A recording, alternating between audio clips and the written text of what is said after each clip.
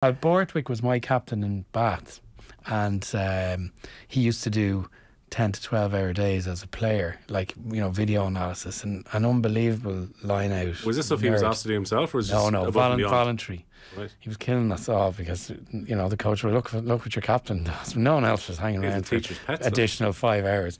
But apparently he went up to Sarries about a year or two later and worked with and under Eddie Jones, and Eddie Jones is the only person who he's never been outworked by anyone. Borthwick outworked him in terms of time at the desk and analysis, but Jones is someone who really has a strong work ethic despite the characteristics of being a bit of box office. He works bloody hard, so it'll just be a very interesting shift in the Australian approach, I think, and also in that lead up to the World Cup. It'll be fun.